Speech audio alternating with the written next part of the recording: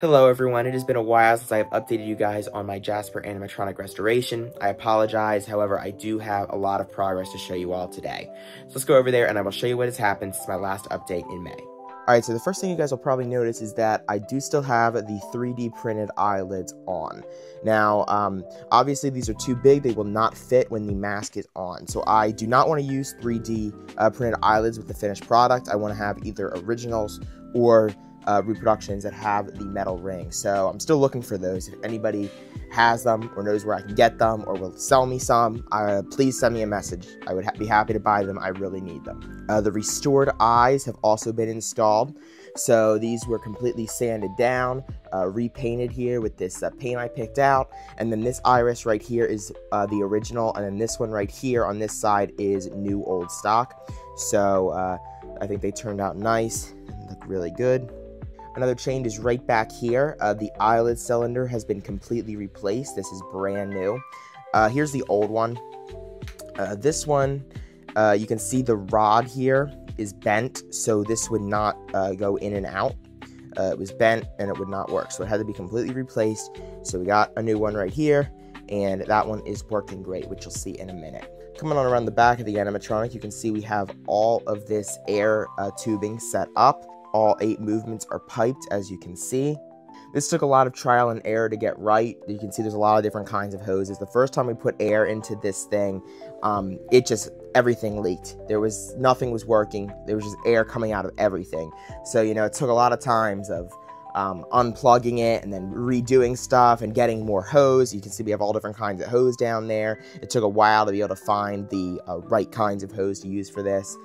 For all the different movements and for the different cylinders, because they all have different fittings, as you can see, different sizes. So it took a while to get all that right.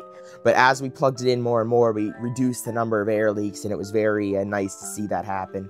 The more and more we tried, the less and less air leaks we got every single time. So I think with that, it is time to air the animatronic up. Over there, we have the temporary air compressor. Obviously, that is not a big enough tank to run the show. However, for now, for testing movements, that is adequate. So I'm going to air it up, and you can see Jasper move for the first time in many years.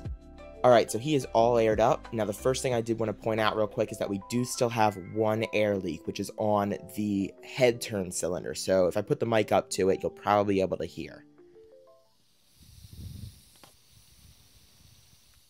Now that right there is leaking. We have not figured out a course of action for that just yet. The movement does still work, which you'll see in a second, so it's not the end of the world, but it is leaking. That is the only thing that's leaking. The other cylinders do not leak. So now that you guys know about that, let's watch the animatronic move.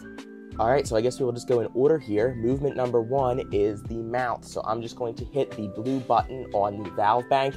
We don't have a controller hooked up yet, but we can still test the movements using the valve bank. You can see, there it is, mouth works. Alright, so here we go, the head turn left, that makes him come swing over this way, and then head turn right, makes him go that way. So that one works, this little leakage in the cylinder. Now this is the one that we seem to be having the most trouble with right here, this cylinder right here for the head up.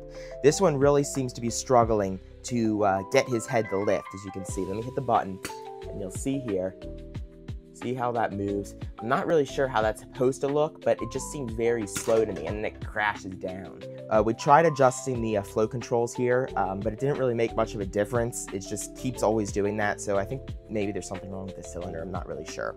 If anybody has had that problem, let me know in the comments, because that is interesting. I don't think it's supposed to act like that. All right, next I'm going to show you the eye movements. So we have eyes right. There's that. Looks good. Then we have eyelids. And there they go, open and close. The 3D printed ones do work. It's just they are not going to work with the mask. And I do have that airline reversed, so that way the eyes stay open for testing, so we can see the eye turns without having to have the eyelid cylinder activated. I will be switching those airlines back so they're in the correct orientation, but for right now they do that. And then there's the eyes left. It took several tries to find hose that would fit these eye turn cylinders. I ordered several, and then we finally found one that would work. All right, now I believe the only movement I haven't showed you guys yet are the hands. So let me reach over here and hit the button, and you're gonna see There's that hand. And then over here, sorry, it's hard to do this by myself, is that hand. So hands work as well. All right, so there you go. You've seen all 8 movements function for the first time in a very long time. Once again, it is the head up that seems to be giving some issues there, and then the head turn is leaking. So we're having some problems with the head cylinders, but everything else seems to be working great. So that was a huge success, getting this aired up and seeing all of the movements function. One more update I have for you guys today is that I have purchased the lumber that we are going to use to build Jasper's stage. We are going to be building a smaller version of the road stage box that he sits on. So these right here are going to be the supports. These are 2x3s, and they will hold him up. And then right here, we have the outsides of the box. This is a really expensive MDF wood. The reason we got the MDF is because it'll be super easy to roll paint onto this. We're going to use a machine to cut out the rectangles in the middle of the one that goes on the front. There will also be an access door in the back one to be able to put a light inside. And then right here we have this piece of plexiglass that is going to go inside, that's going to be inside those strips that are on the front, and that way the light will shine through on the other side just like it does on the road stage. Alright guys, I figured I'd leave you off with my Gemini that I bought to add to Jasper's lighting setup. This is not an original CEC one, but it still serves the same purpose. I hope you guys enjoyed the November update. I think everything is coming together very nicely, and I cannot wait to update you guys again. Thanks for watching.